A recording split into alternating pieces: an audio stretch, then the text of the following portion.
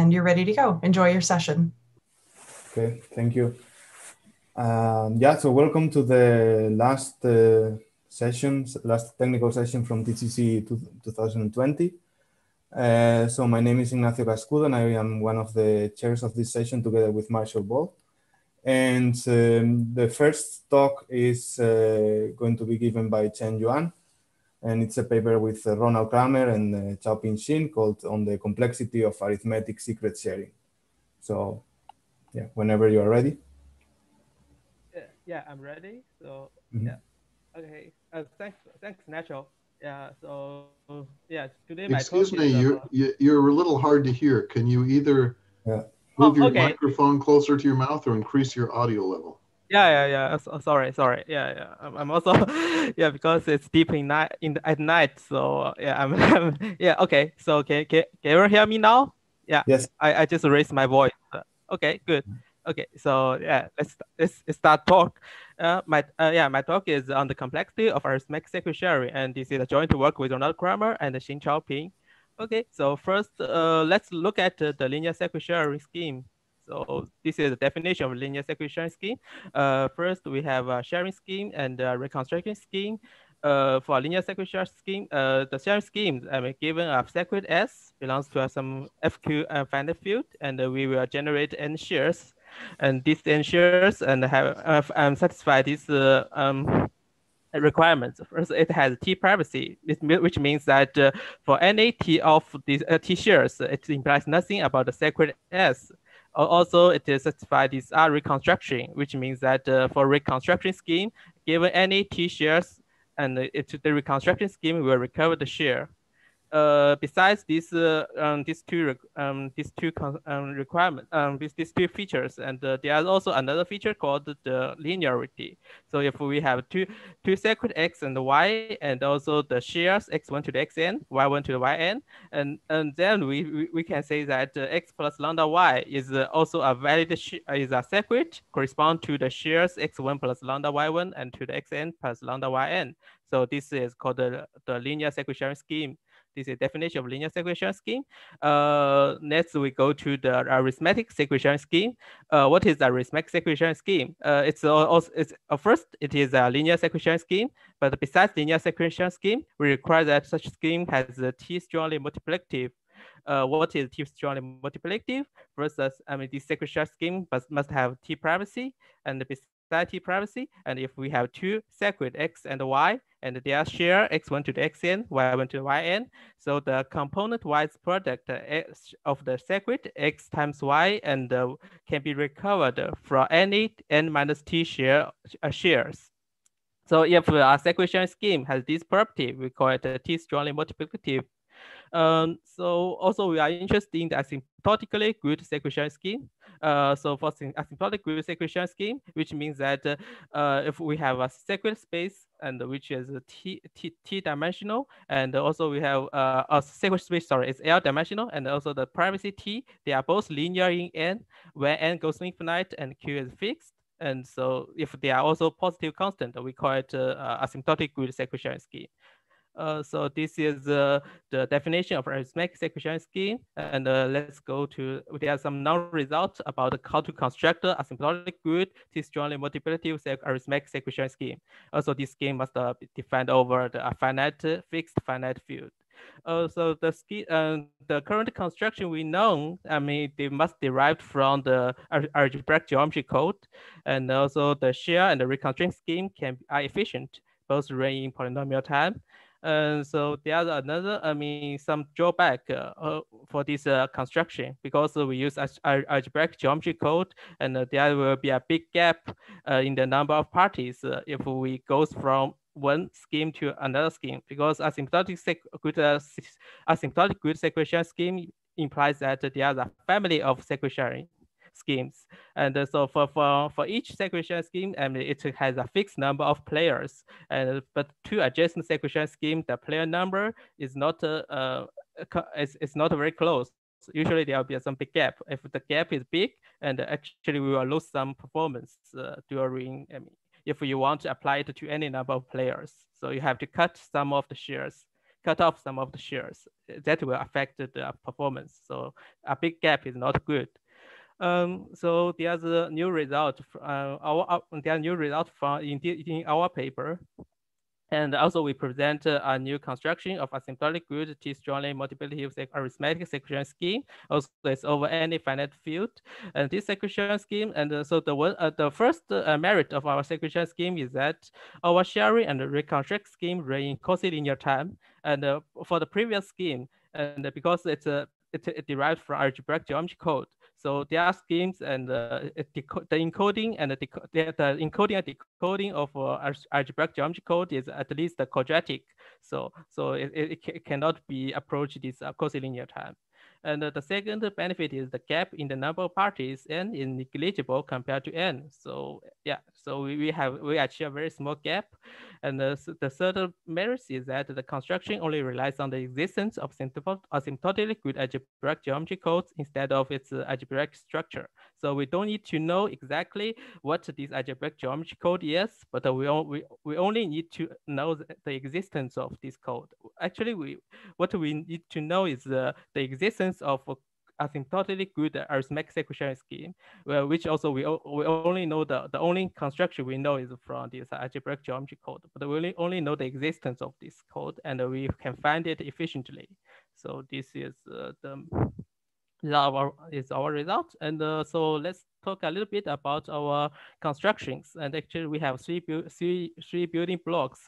The first building block is a variant of Shamir sequential scheme with sacred space over a large field, and the shared space is over a small field. And because it's a Shamir sequential scheme, and we can make this sequential scheme shared and reconstructed in cosilinear time.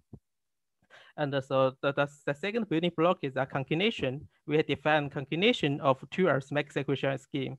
So this concatenation will give rise to a new arithmetic sequential scheme. And if the two arithmetic sequential scheme and the concatenated are strongly multiplicative, and the new arithmetic sequential scheme is also strongly multiplicative. And the third building block is a reverse, which is called reverse multiplication friendly embeddings.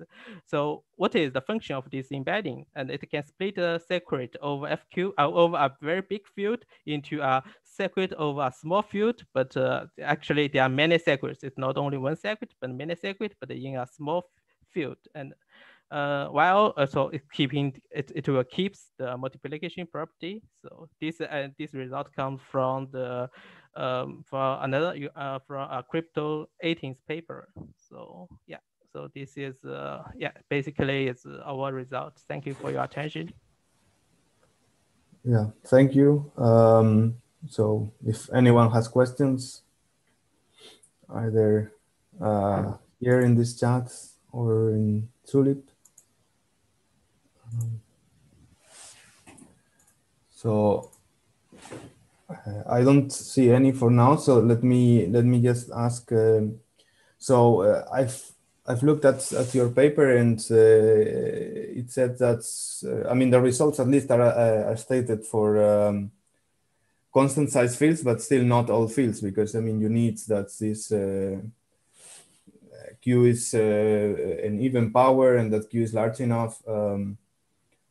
I suppose, I mean, you said in the talk that it's for any finite field, so I suppose that you can still adapt the construction to any finite field? Or? Yeah, for this question, I guess we can do it for any finite field Q, even if Q is 2, but this means that we need I mean, maybe one more layers of concatenation, because if we goes down from small q to F2, actually, I think it's just like your previous work. I mean, just doing the concatenation, apply the concatenation, multiplication friendly embeddings to the sequential scheme, and so to bring down bring down the finite field size from FQ to the F2, and it needs one more layers of concatenation. Yeah, I guess we can achieve F2.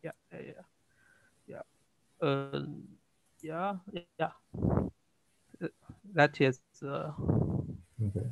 And besides, if you look at our paper, it says that if we have two arithmetic secret sharing scheme, and one scheme is defined over F2, and one scheme is defined over a big field, and this combination will give the secret sharing scheme over F2. So as long as we have our arithmetic secret sharing scheme over F2, yeah. So yeah. Also, this arithmetic secret sharing scheme is an inner scheme. So it's a very small length, has a small length. We can find it in a polynomial time or even in a linear time. So we don't care too much about how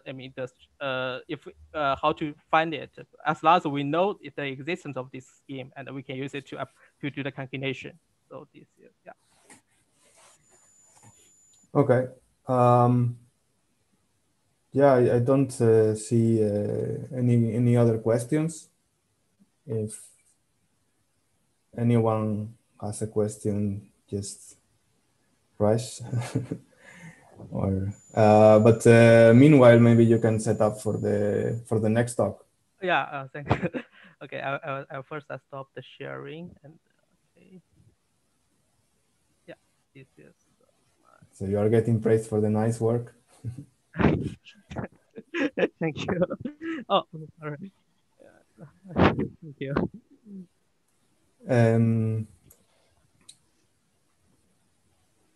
Yeah. So I can introduce Chen again. So he's going to be talking about this joint work with Sergey Bell on robust secret sharing with almost optimal share size and security against rushing adversaries. Okay. Yes, thank you for introduction.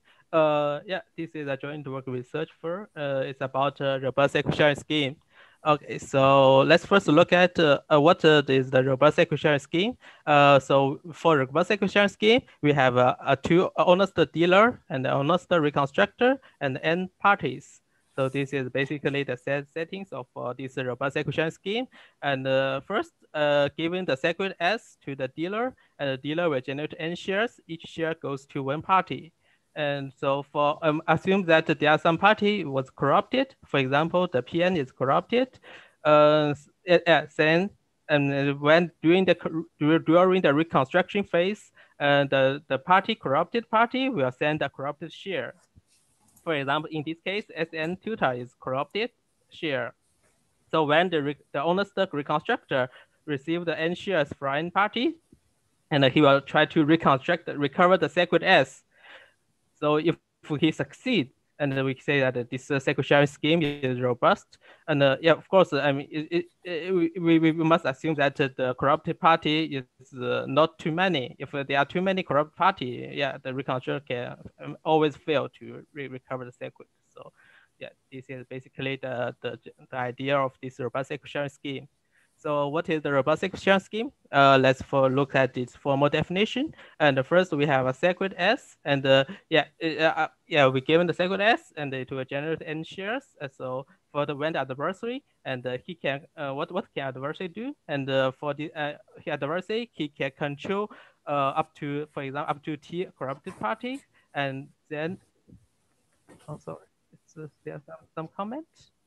Can you remove? Oh, sorry. Sorry. I don't know what it is. It sounds like some. Yeah. Sorry. Maybe I will stop sharing and. Sorry. I will. Like the.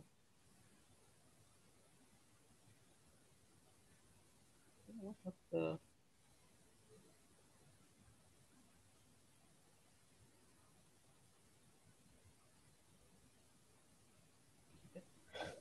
Oh, great. Yeah. Great. Sorry. Yeah, because I didn't stop sharing, and reshare another screen. It might have of some problems. Sorry. Yeah, thanks for reminding me. Yeah. Okay, so yeah, let's look at the definition of this robust secret sharing scheme. And so this is kind of assume that the adversary, he can corrupt T parties. So yeah, so once and the first step is generate n shares, and the adversary when he control some of the shares. When he control the shares, he can control the parties. When he control the party, he can look at the shares, corrupt it, And so during the robust, we have this robust reconstruction. So we can recover S from this from the N share from N shares up to T share up to T shares is corrupted. And there are some interesting cases, and is a threshold case, N equals 50 plus 1. So the corrupted party is less than just I mean that the honest party is outnumber the corrupt party just by 1. So this is the threshold case, and also the most interesting case. During this in this threshold case, and we can and it's the robust execution scheme is possible if we allow some small number, a small error probability. And also there are some we are care about this overhead. Yeah, we want a small overhead in the share size. So yeah, so in this work we concern this Russian adversary model. So we just say talk a little bit about this Russian adversary. So what the Russian adversary can do? And first he can select parties to corrupt, and when he corrupt the party, he can see all the shares held by the corrupted party. So there's I mean, it's even if there's no Russian adversary, he can do the first thing. And the second thing is that he can see the transmission between honest party and the reconstructor. And this is only the Russian adversary can do. For non-Russian adversary, he cannot see the transmission between the honest party and the reconstructor. So Russian adversary is more powerful than Russian adversary. Also, based on the transmission he saw, and he will modify his shares and send to the reconstructor. So this is basically the power of Russian adversary. Okay, so there are some non-results. So the first result is against the non-Russian adversary. It can achieve the optimal share size. The overhead is optimal, and it's only related to the kappa. Kappa is the security parameter. So there's also log n. I mean, hidden in this in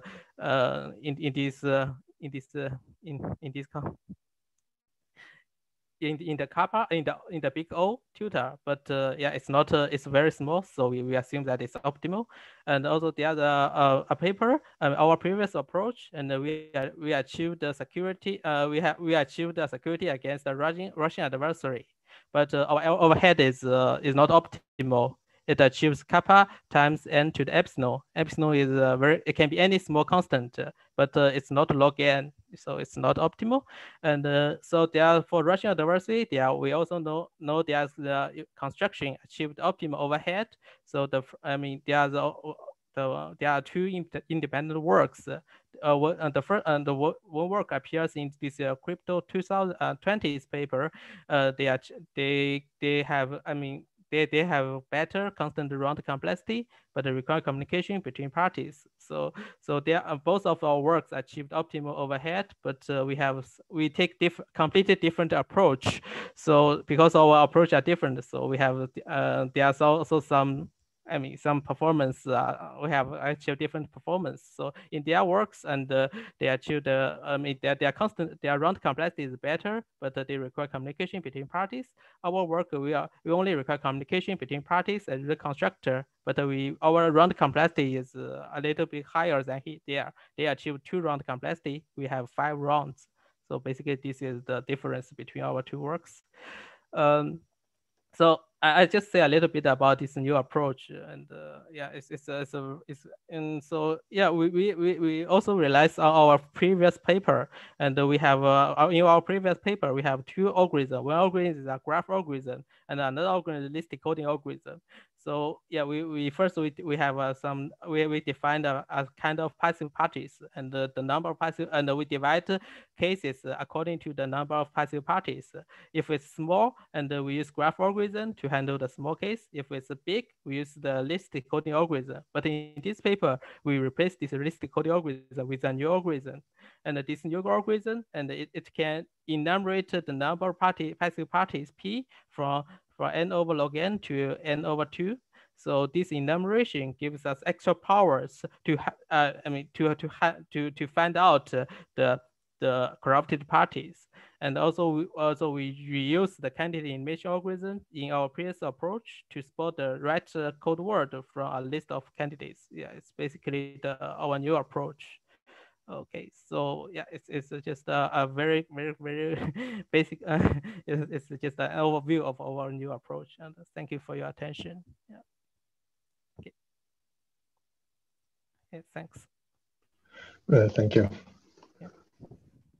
So yeah, again, questions you can ask directly or in the chat here or on the Zulip chat. In the meantime, I guess, so is the log n factors, are these log n factors necessary? Yeah. It's necessary. Yeah, Okay. you can prove some lower bound. You must have log n factors. Yeah. Okay. And do you need at least 2 rounds, or is there a possibility of getting even fewer? Yeah, 2 round is the lower bound. Because if for 1 round, actually, in their 2000 papers, I remember not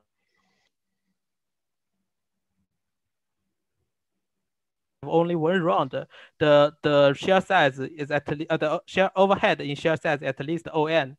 So yeah, you cannot achieve better than ON if you have 1 round, and 2 rounds, and you have you can achieve log n. So yeah, basically the 2 round beats 1 round. So yeah. Thanks. Yeah. Yeah. Also for 1 round, it's like some coding problem. So it's like kind of error correction code and some kind. Yeah, basically, yeah, have this kind of feelings. Yeah.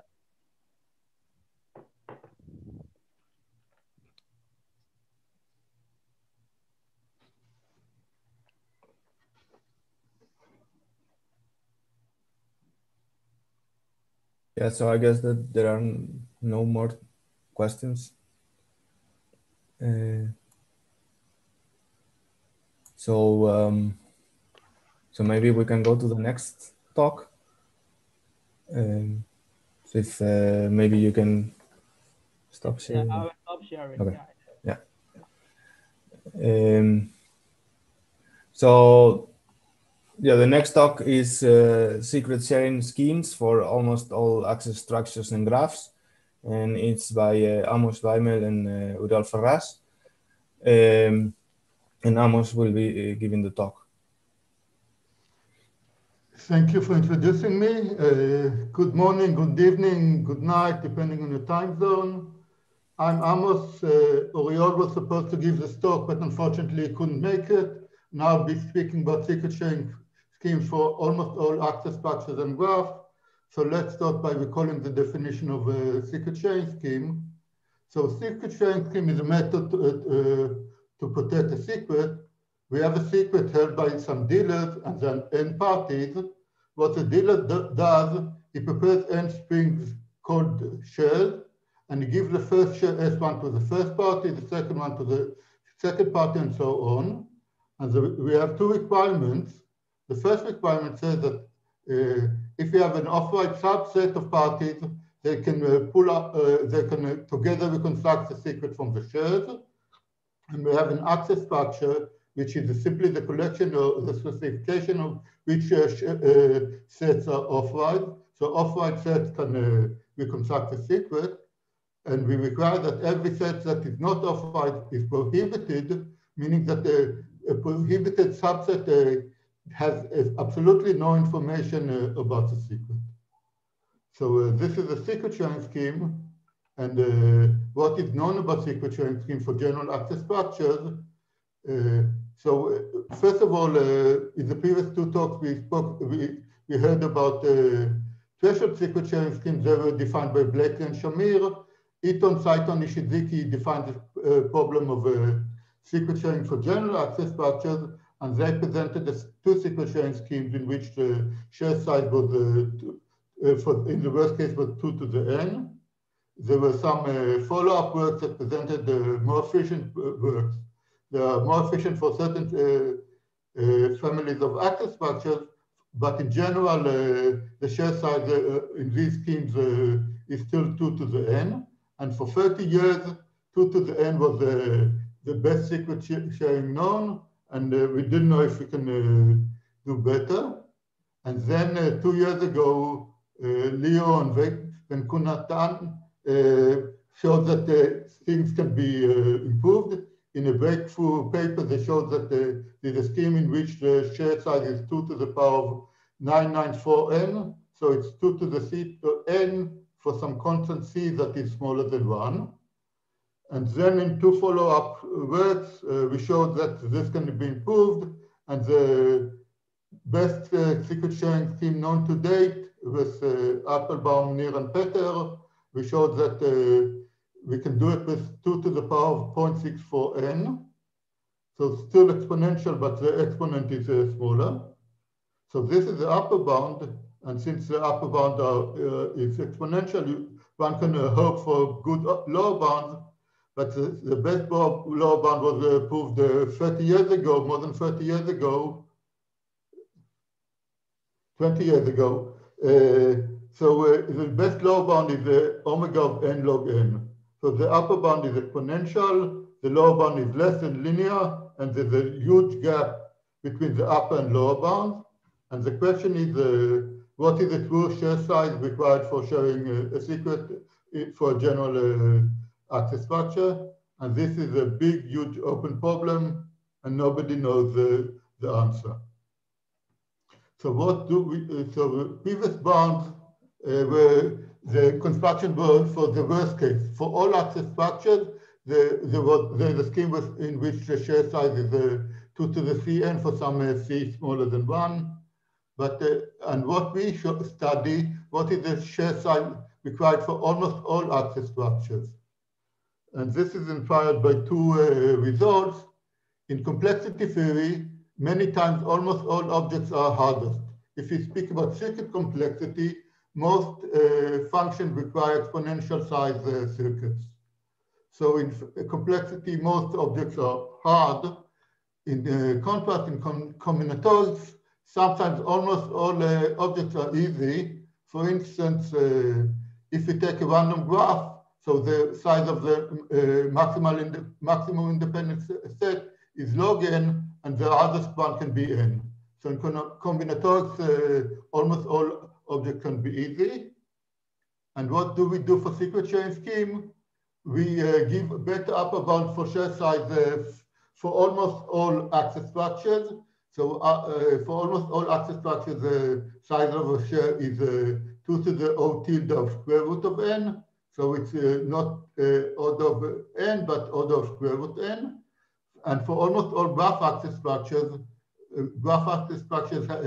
are graphs in which all minimal authorized sets are size 2.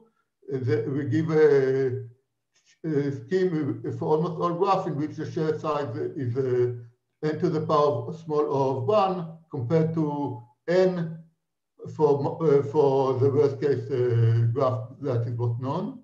And we also give some better lower bound for almost all access structures. I'll present more detail about upper bounds. I won't go into detail about our lower bounds, but first let's speak about our constructions. So the most important tool that we use to construct the schemes is robust conditional disclosure of secrets. Conditional disclosure of secrets were used in previous work to construct secret sharing schemes, and in the stock 20 paper, we defined robust conditional disclosure of secrets, and we use them to construct the strings for almost all graphs access structure. And we use the properties of almost all access structures and almost all graphs. So we use the properties of monotone Boolean, of random monotone Boolean functions and random graph. And we use the math weights for the proof of the lower bound. Okay, so let's speak about a hint about how we prove the upper bounds. So we construct a secret sharing scheme with smaller share size for almost all access structures with size 2 to the order O tilde of square root of n. And we do that by combining 2 results. One result says that for almost all monotone Boolean functions or almost all monotone access structures, the size of the miniterms, the minimal authorized set, is only n over 2 plus minus 2. So all minimal authorized sets are very close to being of size n over 2. And once we have this result, we can use the secret chain scheme of LV to realize them with the share size we promised. So this result is simply a combination of two known results. So this is a result for almost all access structures. Let's move to graph secret chain schemes. So graph secret chain scheme is a access structure, is a realized access structure in which all minimal sets are of size 2. They can be represented by a graph where each edge represents a minimal authorized set. So for instance, we have an edge between 1 and 2, so P1 and P2 can reconstruct the secret. And of course, the access structure is monotone, so if 1 and 2 can reconstruct the secret, so also 1, 2, and 4 can reconstruct the secret. On the other hand, every maximal authorized, every maximal independent set cannot reconstruct that will not have any information on the secret. So for instance, in this case, 2, 3, and 4 is a prohibited set. So edges and sets that contain edges are authorized, and independent sets are sets that are not allowed to learn information about the secret. So this is a graph secret sharing scheme. So the best known secret sharing scheme for graph, the trivial secret sharing scheme for graph will share the secret independently for each edge, and the share size will be order of n. This was slightly improved to n over log n using result of Dersh and Piper of covering of a graph. So the upper bound is n over log n, and the best lower bound is omega of log n. Again, there's a huge gap between the upper bound and the lower bound, and we don't know what's the true share size for graphs.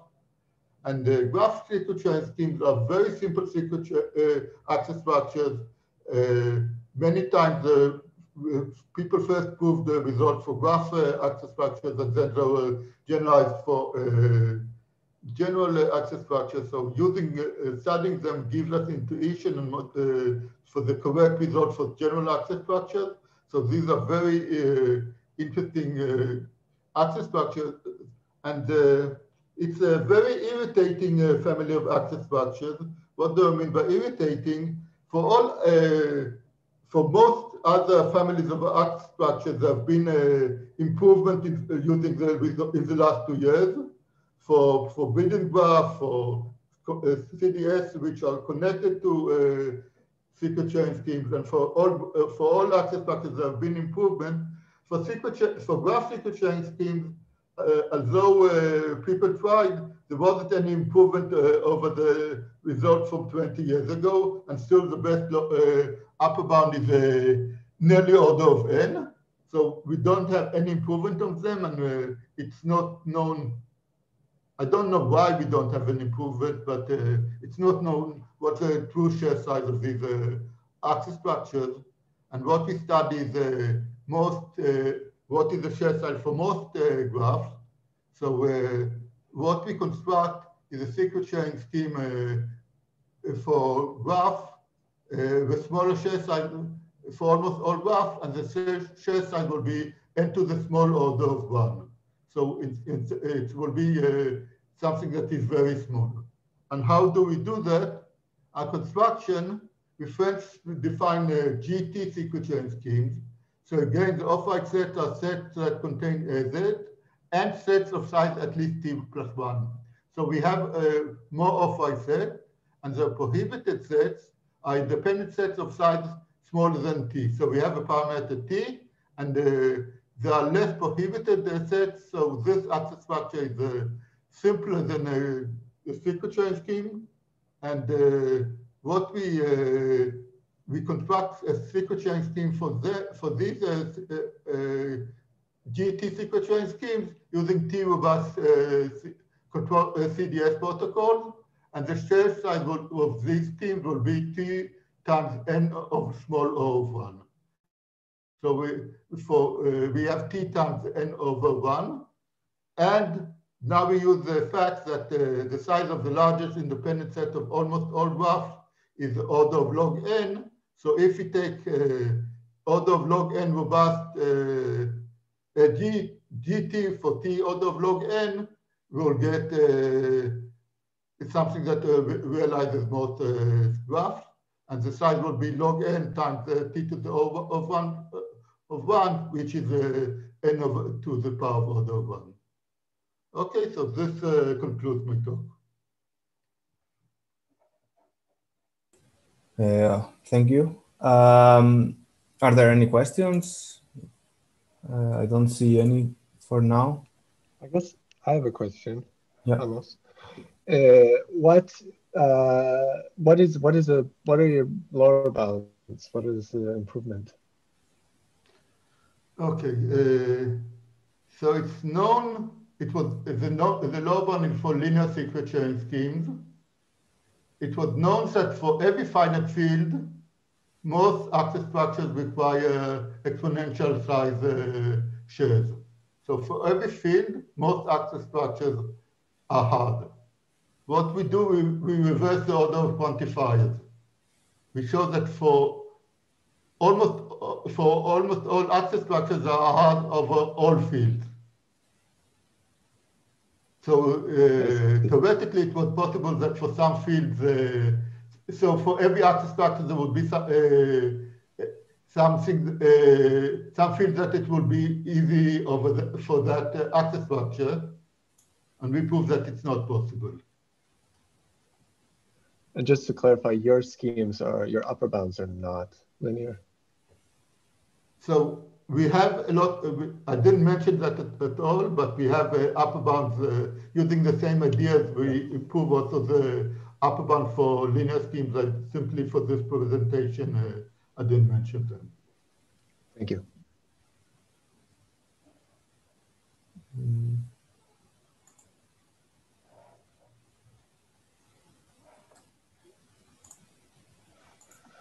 Yeah, I guess there doesn't seem to be any other question.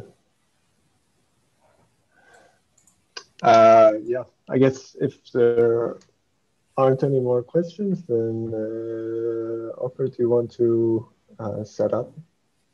Start sure. sharing?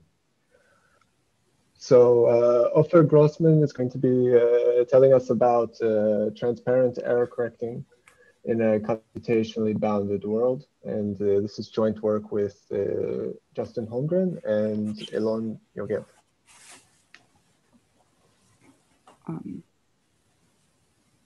One second, I'm getting some security issues on my computer with sharing screen, so I have to restart Zoom. One sec.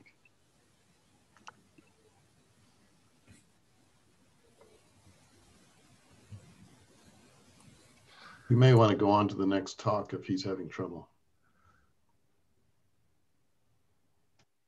Sure. George, are you ready? Yeah, I'm ready. Okay. Should I share my screen then? Yeah. Okay. All right.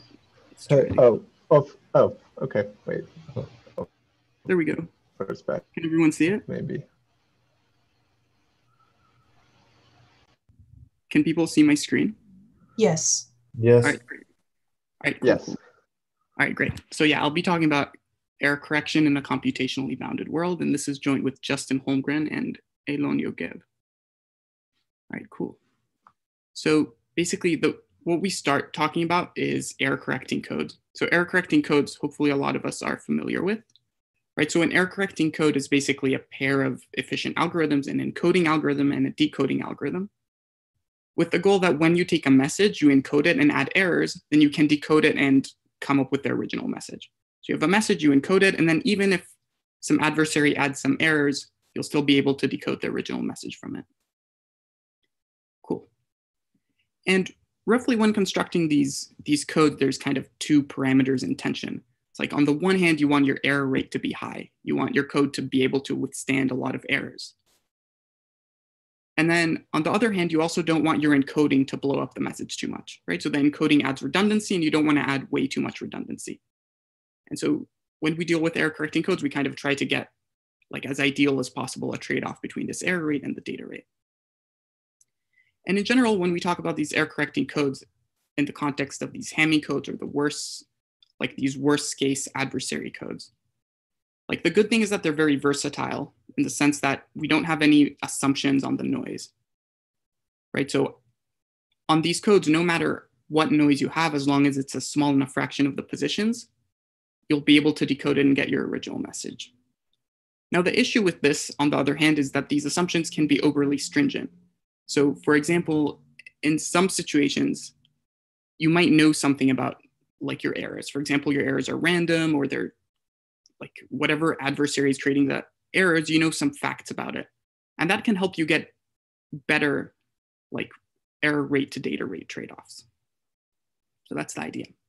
So roughly like from a cryptographic point of view, I think that makes sense to do is to talk about adversaries that choose your message and errors that are a polynomial time algorithm, right? So in general, like whatever process it is that created your message was probably was likely computationally bounded, and whatever process it is that added errors is also likely computationally bounded. So in those situations, you might not need the Hamming codes that give you guarantees about like any errors, but it's enough for you to just deal with polynomial time algorithms or like something computationally weak adding errors. So these kind of codes have already been studied before, and our result is improving what's known. So here's the result written down. Basically, like for certain parameters, we construct these codes that are public coin and stateless. So for these parameters, like in a second, I'll kind of like explain what these parameters mean exactly. But the idea is this stuff before was known to be doable if you have like a private key and a stateful setting. So the sender and the receiver, whoever's decoding and encoding, they're gonna share some private key, and the encoder needs to have a state that he updates every time he sends a message. And so we kind of just make it public coin and stateless. So we lower the setup assumptions. Let's kind of explain what the bounds we get, the parameters we get. So here you can kind of see in red, it's like what the best possible trade-offs for Hamming. And in the green, it's like for random errors, right? And in blue, it's for pseudo-Hamming errors. So you can see, for example, in the large alphabets, that what we do is we kind of match random errors up to a certain point, and then we drop to 0. So kind of you can think about it as if your error rate is fewer than half, so fewer than half of your entries get corrupted, then just knowing that your adversary is computationally bounded means you can get as good of error correcting codes as you could if your adversary was completely random, was just uniformly randomly picking entries to corrupt. And you can see in the binary alphabet, it's kind of the same story, except the blue doesn't actually hit the green. So for binary alphabets, we can't quite get up to random errors, but we still improve over the Hamming. Cool. All right, let's give a like 1 minute idea of what our approach is. So our approach is we start with good list decodable codes. So list decodable codes are this idea of an error correcting code where instead of when decoding getting your original message, you get a short list that contains the original message. So it's a certain generalization or relaxation of error correcting codes. And the idea is we know how to construct these list decodable codes with better rates than for like normal uniquely decodable codes. And then we modify them to have what we call high pseudo distance. So a high pseudo distance roughly is a code where it's hard to find two code words that are close. So there might be code words that are close to each other, but it's just hard to find them, right? Within polynomial time, it's unlikely you'll find any. And then we show that any code that's list decodable and has high pseudo distance is also a good pseudo Hamming code. So yeah, we start with list decodable codes, we modify them, and then we show that after we modify them to have high pseudo distance, we get exactly what we want. We get things that are pseudo Hamming, so they're good against any polynomial time adversary. So yeah, that's the 5-minute version. Happy to take questions. Okay.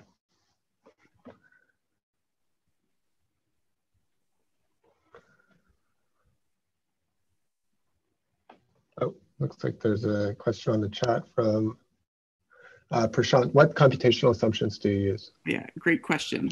Cool. So the computational assumptions that we use is we need to get two input correlation intractability for a certain relation. The relation is a little hard to describe. So this computational assumption isn't something we like know how to create from standard assumptions. I think in the longer talk, I think the one open problem I mentioned is like how to do this with more standard cryptographic assumptions. So the thing we can instantiate it with in the random oracle model, but all the stuff we know right now about constructing two input correlation intractability isn't actually good enough to construct it for the specific relation that we want.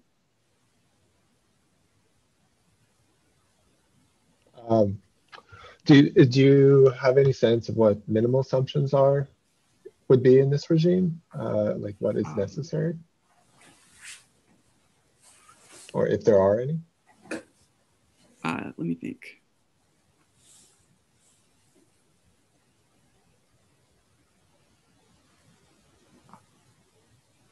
Yeah, nothing comes to mind right away. I haven't like thought about this a ton, but I wouldn't be surprised if it's possible to show that this like implies something, but I don't know any.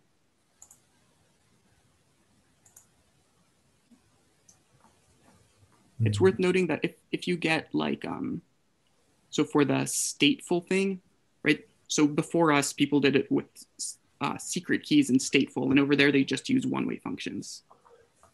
So their assumptions are much more reasonable. So an intuition why for binary codes you don't get all the way to the bound for random errors? Yep. So the idea is so in our approach, what we do is we start with these list decodable codes, and then we modify them. And basically, the reason we match random for high alphabets is because it's known, like other people have figured out how to create list decodable codes that match this random bound. And for binary alphabets, it's still not known how to do it. So I think we can show like if you found a list decodable code in the binary world that matches it, then our techniques will immediately work.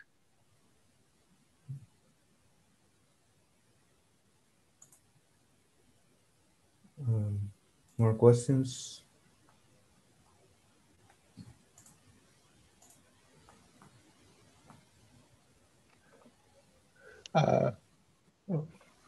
Benny has a comment just that he thinks it would imply constant round statistical hiding commitments.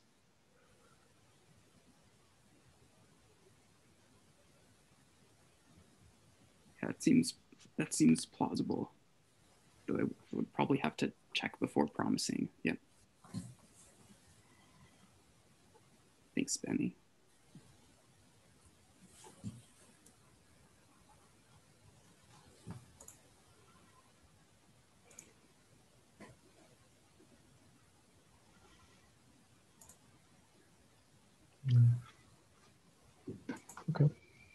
Okay, so if there are no more questions, yeah, thanks. All right, awesome. Thanks. And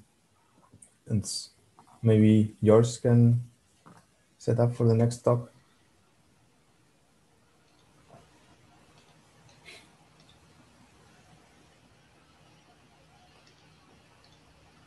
Hello, does the screen share work? Yeah, yes, it does.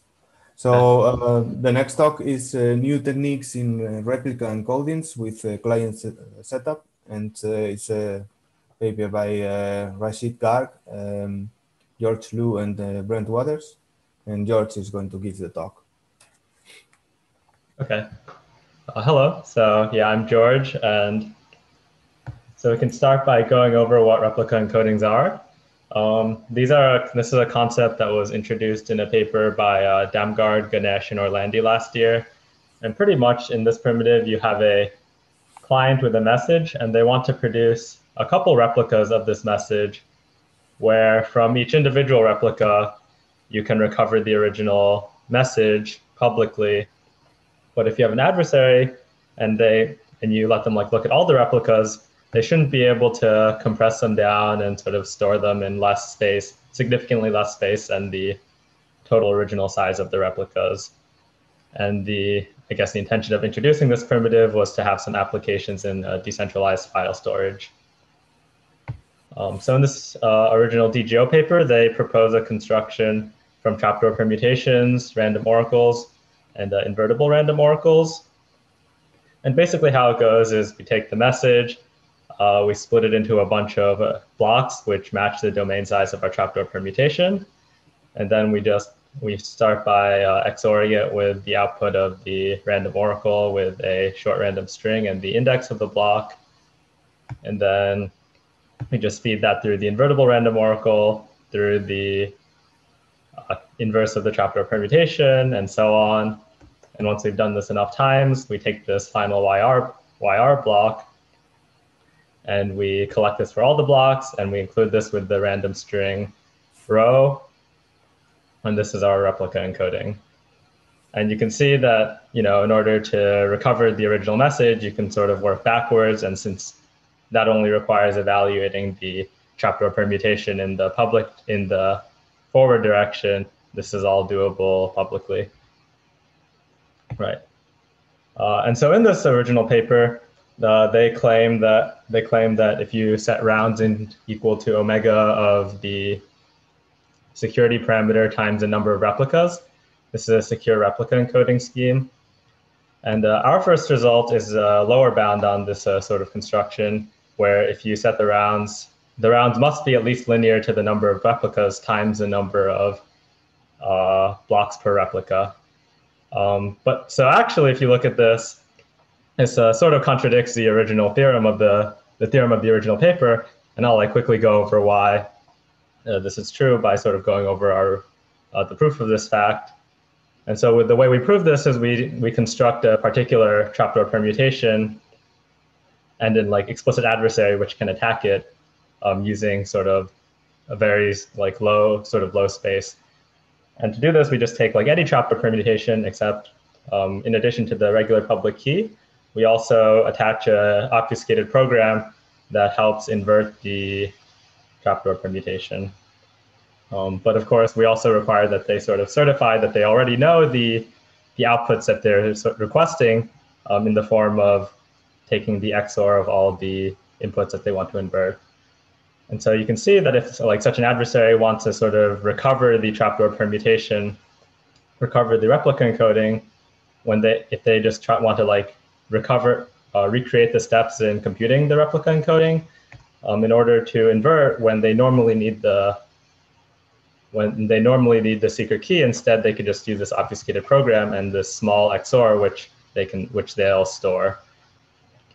And this sort of highlights a flaw in the analysis in the original paper, where they assume some sort of additivity in the amount of space needed to invert multiple random instances of a trapdoor permutation. But the good news is that if we just up the round count to scale with the number of blocks per replica, this is actually still a secure replica encoding scheme. And I'll go over in a little bit how we show that. But I'd also like to mention that there was concurrent work by Moran and Wicks, which also noticed this issue in the original work, and also constructed a version of replica encoding schemes using different techniques. And yeah, they call them incompressible encodings. And so to prove the security of this just a reparameterized construction, we sort of have to come up with implement some new proof techniques, because the original paper relied pretty heavily on this assumption. And so the way we do this is that first we show a property called sequentiality, where for an adversary to be successful with all but negligible probability, they need to query these Ys on some block, they need to query these Y0 blocks in order. And then after that, we show a switching property where if the adversary was successful, if this adversary with bounded input space is successful on on this sequential block, then it should also be the case that with high probability, there's some location where we can switch this block with a random element, and the adversary should still win. And after we show both of these, we can use the sort of adversary in the last game to invert a arbitrary input on the trapdoor permutation by just sort of looking at its random oracle queries. And then I'd also like to mention that we also, using the same sort of technique, we can prove a construction of replica encodings in just the random oracle model without invertible random oracles using the same proof framework. And that'll be it. Thanks. Thank you. Thank you. Yeah, so are there any questions?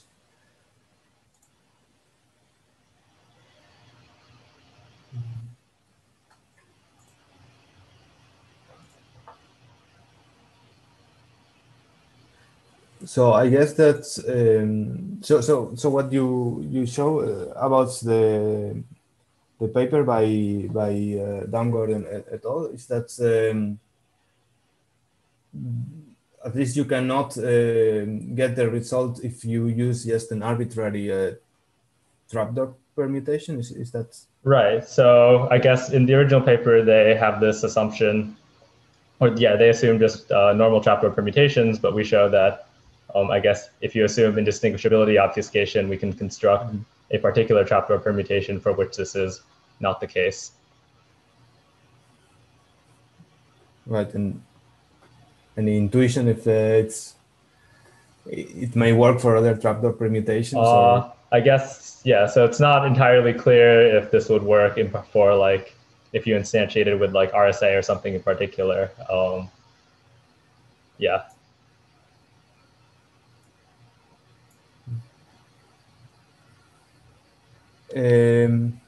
Yeah, there's a question in the chat.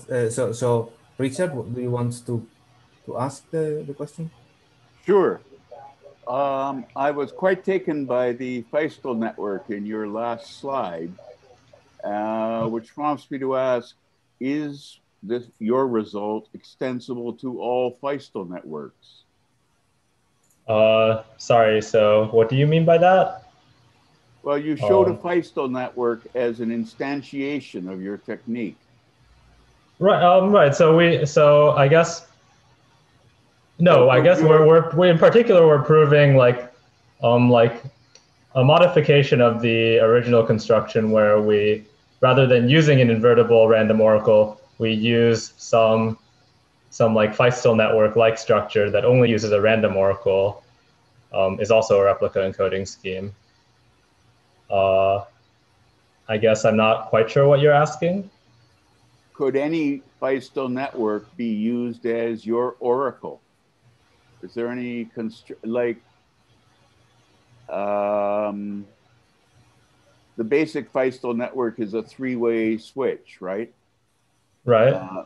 And then you have rounds and rounds and rounds and rounds and all sorts of other complications. But your result would apply to any Feistel network? No. We show this for like a particular concrete like construction of like, I guess simply substitute like essentially we substitute the invertible random oracle for like a sort of like just like one round Feistel network, but like I guess we still have to iterate it with the trapdoor permutation every time. With the trapdoor permutation every time. I guess it's not clear that a different Feistel network construction would still work. Yeah. That's the question. Right. I guess my answer is this is not something like we don't explicitly show anything like this, but I guess it's possible. That's all. Thanks.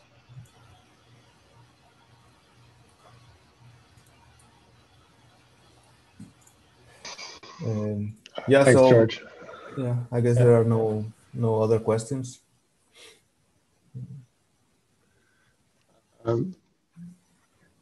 Yeah, if that's the case, then I'm pleased to introduce Eshan, who'll be talking about non-malleable codes, extractors, and secret sharing for interleaved tampering and composition of tampering.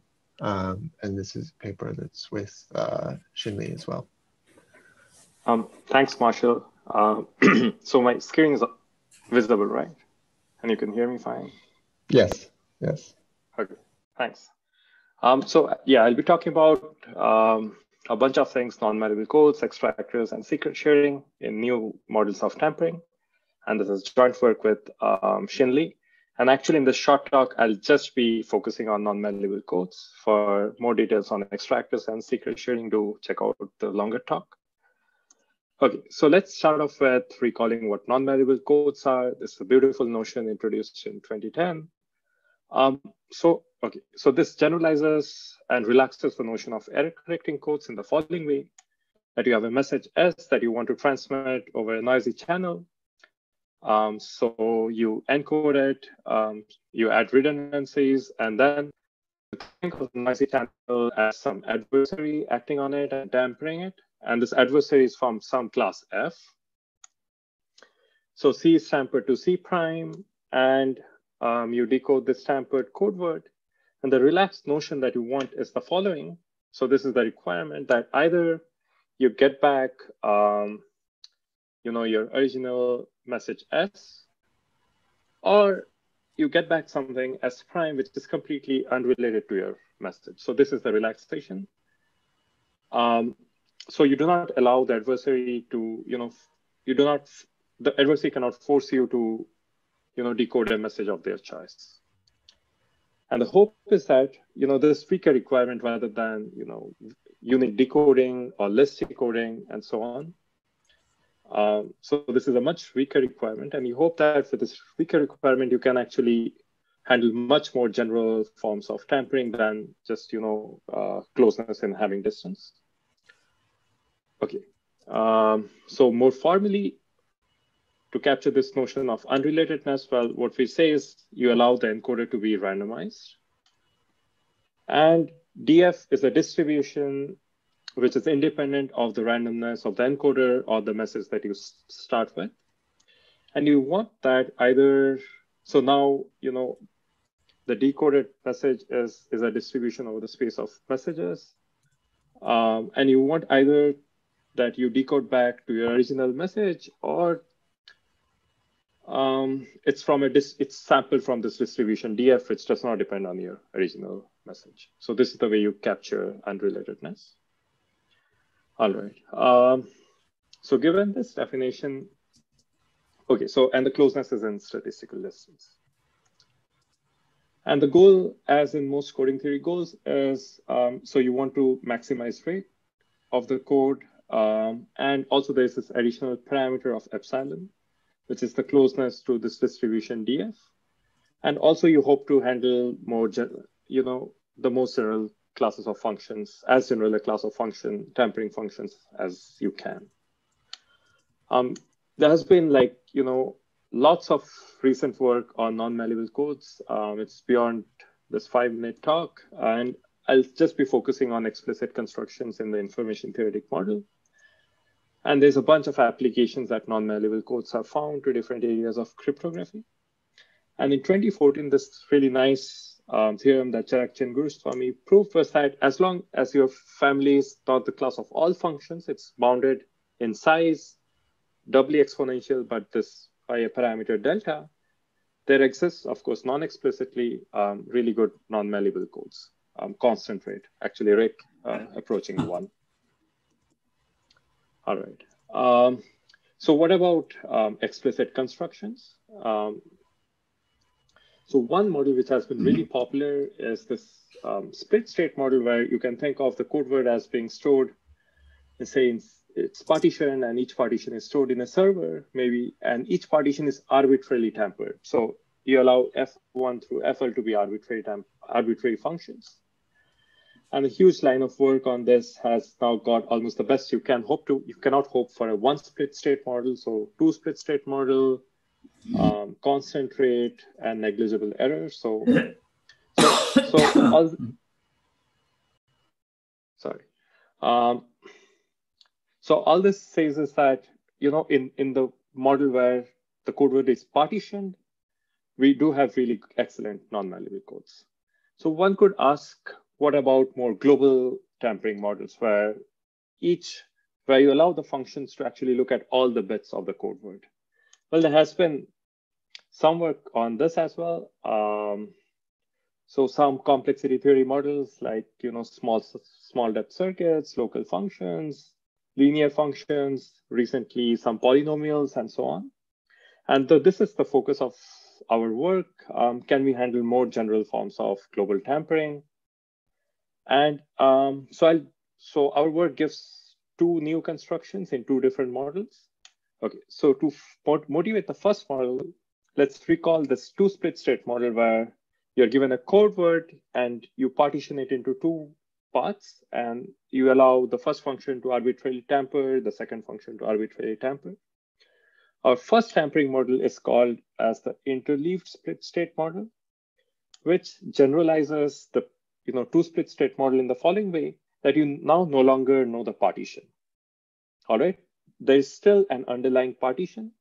So the first function f1 acts on some unknown n bits of the 2n bits, f2 acts on the remaining n bits, but you do not know what the partition is. Well, this clearly generalizes the known partition model. And well, this is going beyond the known partition model, which is what we wanted to.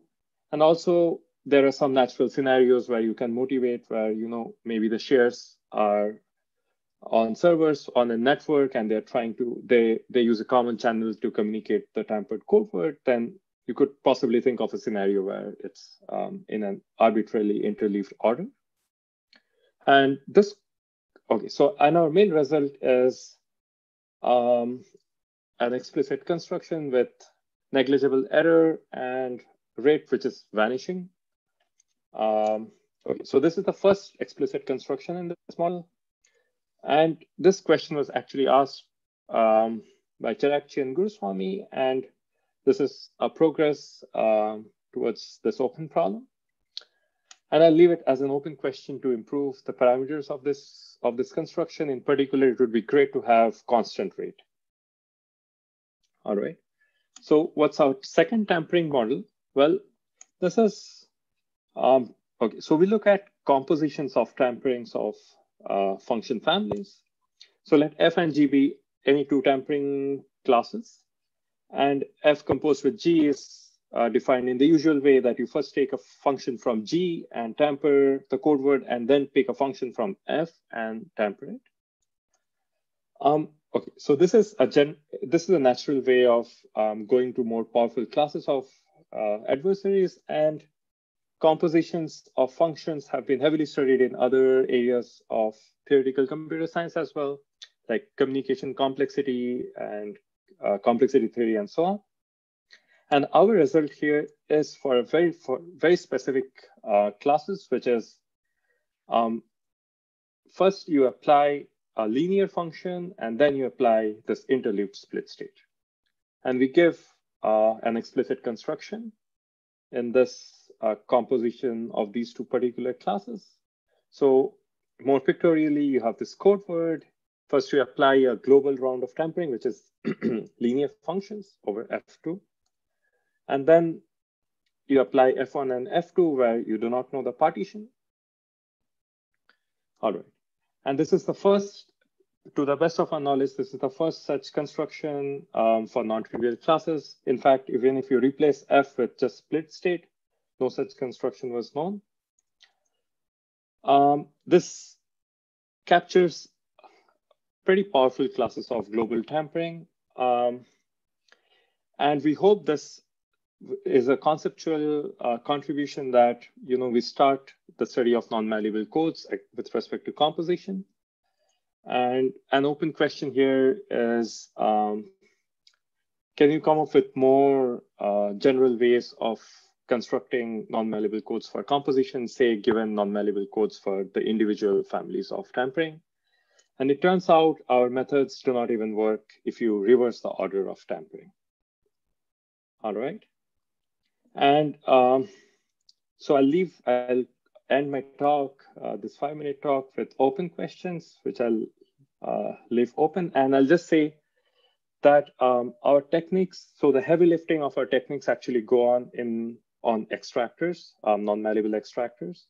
So there has been a bunch of recent works on constructing non-malleable extractors, and we heavily use frameworks which were built in previous works and extend them. And we build non-malleable extractors, which using beautiful connections imply non-malleable codes and also give results for non-malleable secret sharing.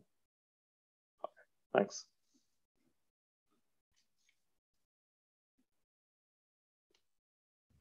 Thanks, Ishak. Sure.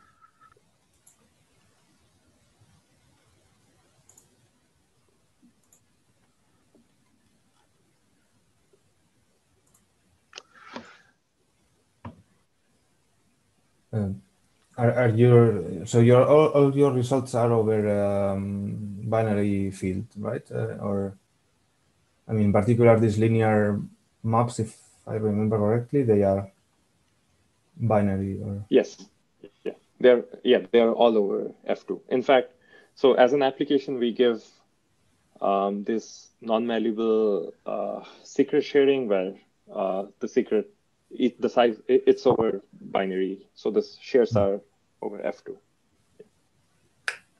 Hi. Is it possible for you to do like unequal partition sizes? How hard is the barrier there? Right. That's a good question. If I recall correctly, you can extend our constructions to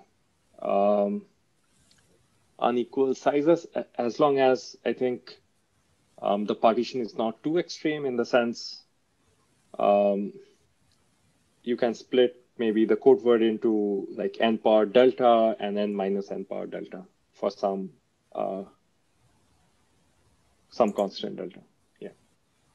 Yeah, thanks. Yeah, sure.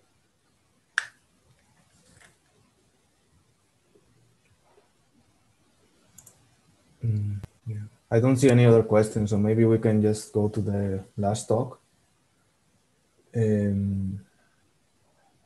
So Amos, if you can. So the last talk is by Amos Weimel, Iftach Heidner, Kobi Nissim, and Uwe Stemmer. And it's the title is On the Round Complexity of the Shuffle Model. Good day, wherever you are. I want to thank the organizers and 1 second, I have some echo. I want to thank all the organizers and the program committee and program chair for organizing this lovely TCC conference, and I hope that the next TCC won't be virtual and we'll be able to see you live. So in this talk about the round complexity of the shuffle model of differential privacy. So let's start by defining the models of differential privacy. So first, the differential privacy is we have a curator which has the information of individuals, and they apply some differentially private algorithm. And the guarantee is that if the curator uses a differentially private algorithm to output some useful statistics, then the output tells almost nothing about any single individual. I won't go into details of defining the equations that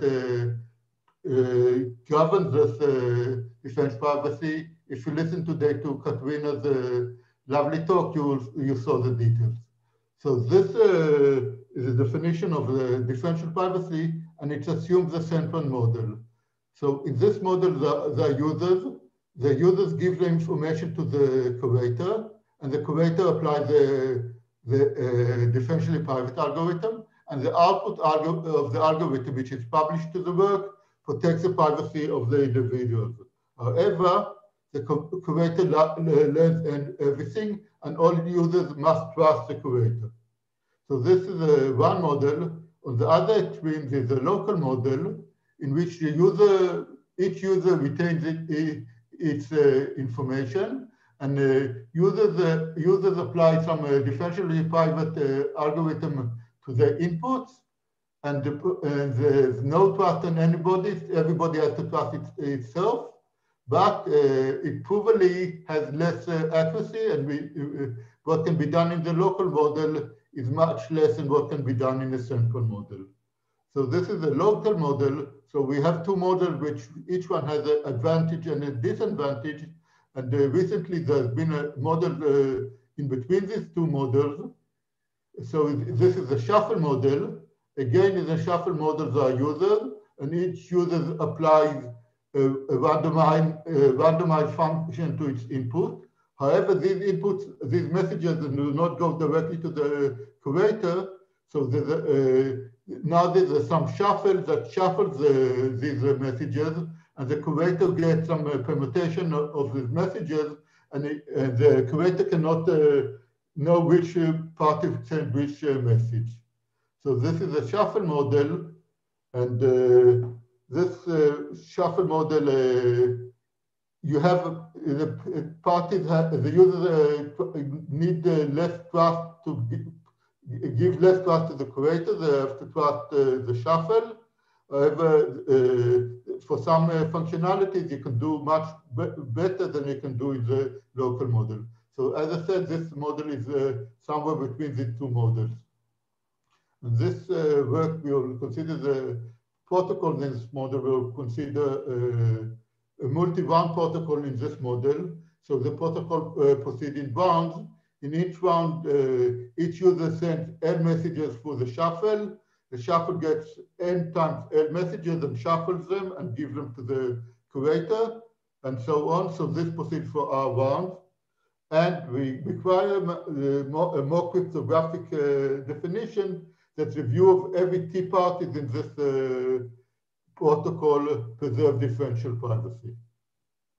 And we also assume that the parties are semi-honest. The parties follow the protocol that they're supposed to send message according to.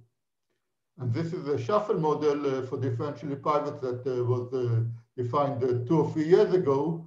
But actually, this model was defined a long time ago by Shaikush, Levitovsky, and Sahai in the ICOS paper. They presented a model where the parties use anonymized messages. The party sends messages for a shuffle network that randomly permutes the messages.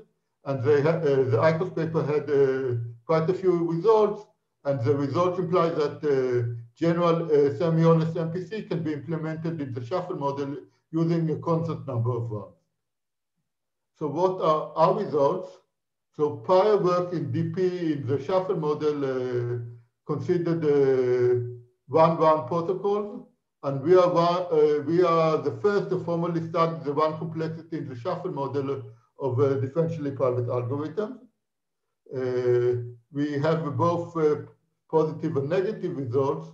We present generic MPC results showing that any finite functionality can be computed using 2 rounds, assuming an honest majority.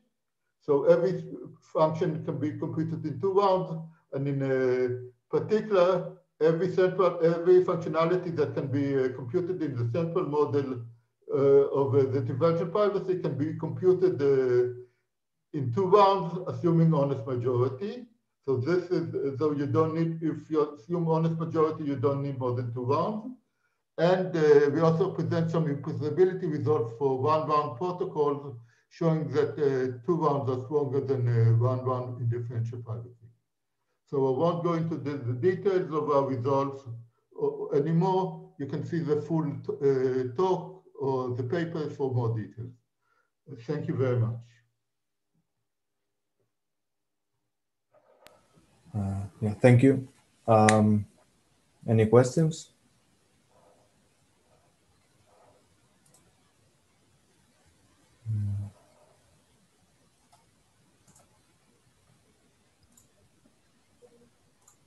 So I had a question because I was watching the full talk, and when you have this say protocol to send a message to another party, I guess that's generalizing that to sending the same message to different parties. That should not be difficult, right? But I was basically wondering if say you have a sender that is malicious, can you sort of implement some kind of broadcast there, like a malicious sender sends a message, and you have, like, you know, a subset of parties that want to receive that message in this shuffle model? I mean, so it's not clear exactly what can be done in the shuffle model. In our protocol, we have a sender and a receiver. Each other party can prevent the sending of messages. It can send messages that we won't know which one sends the message, and it will prevent them sending messages. I think since you don't have identities in the shuffle model, you need some extra assumptions, or it's not clear exactly. And this is for the MPC scenario. For differentially private protocols, I'm not sure how to define the protocols in the malicious model. It's a big open problem which I don't know how to tackle. I thought about it, and we thought about it, and we don't know how to define it. Elaine has asked you to expand a little bit on the techniques possible. Okay, so for the positive results, we show we give a simple protocol in which one party can send a message to the other party in one round,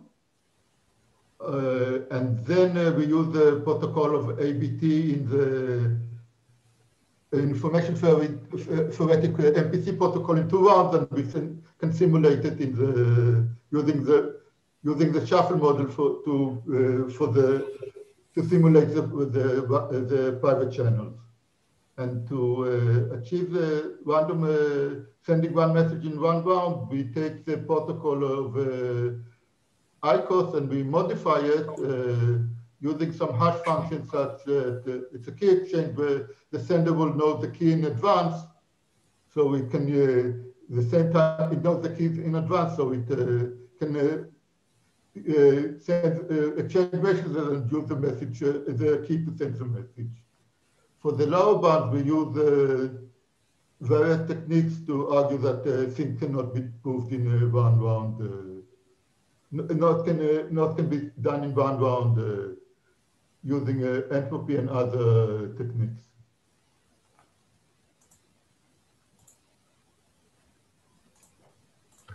Thanks, Amos.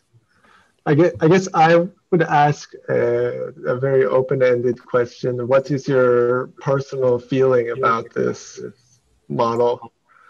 The shuffle model has received a lot of popularity. I think it's debatable how practical implementing shuffles is.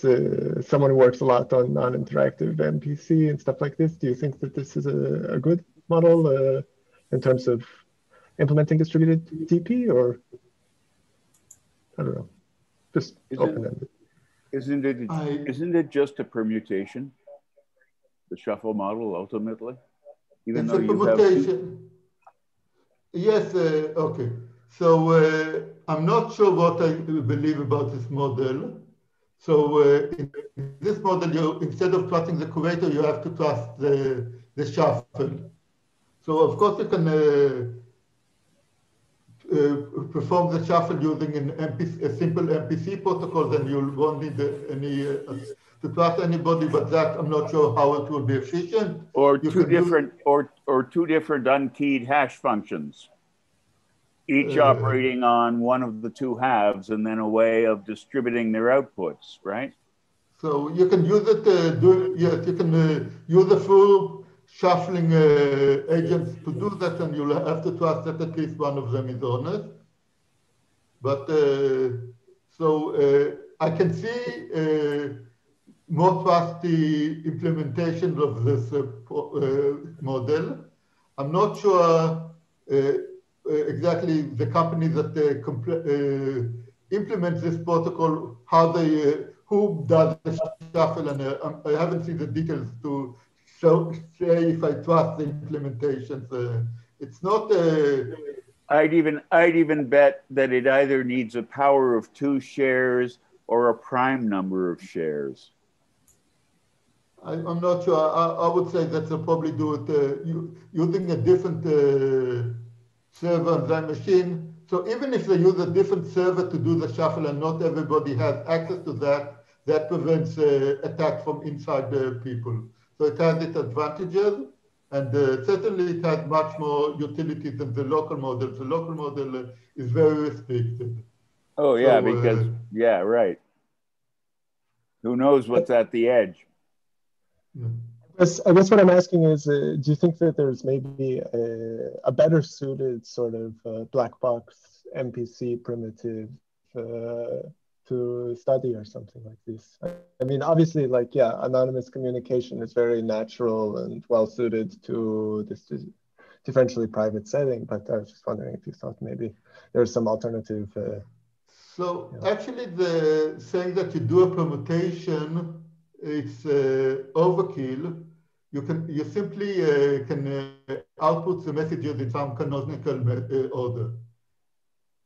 It's not, if it's a permutation, you can order it, so it's, you have to take the messages and order them in some canonical order, give a histogram of the messages or something like that. That is equivalent definition to the shuffle model, which is, the randomness is not used. It's not used and it doesn't give anything.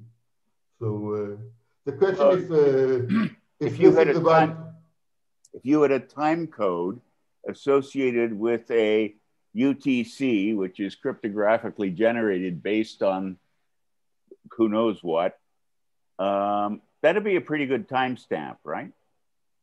And if you use that as a key for a hash function to compute the 2 different code words, but still the mixing. The shuffle is a permutation, right? Yeah, so you have to disassociate the messages from the people that send them. So yeah, so I think anyhow, it's interesting. Yeah, nice idea. Very nice idea. Didn't like some of the works use like the sample instead of shuffle? Like what's understood like would sampling be an alternative like to this permutation? So sampling of inputs takes some algorithm that is already epsilon delta differentially private and increase and makes it more private, but it doesn't start with you need something that is differentially private, and it's not suffices to get differentially private. It will only increase the parameter. But there the randomness helps, the sampling randomness. We are saying in the permutation, in the shuffle model, the randomness is not helping the DP? No, it's simply, the random permutation can be simulated from the histogram and vice versa. So it's nice for, that's the way the model was presented, but it's actually not, it doesn't have any power, the random permutation.